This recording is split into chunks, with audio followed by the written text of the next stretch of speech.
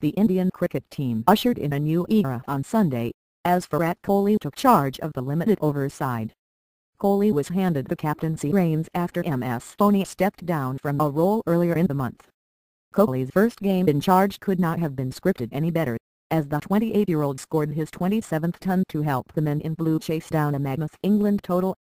Before the match, however, fans were keen to observe the Dhoni-Kohli dynamics on the field, especially since the wicket-keeper-batsman was playing a regular member of the team for the first time after a long time. As England piled on the runs, Kohli consulted his predecessor on multiple occasions. Dhoni to help set the field and get all the angles right through the course of the match. One interesting moment though, stood out for all the fans when the Indians appealed for Eoin Morgan's wicket off Hardik Pandya's bowling.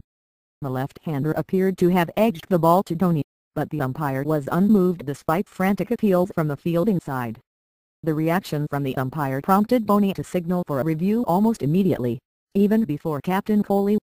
Ultimately, it was the skipper who had to officially ask the umpire to go upstairs,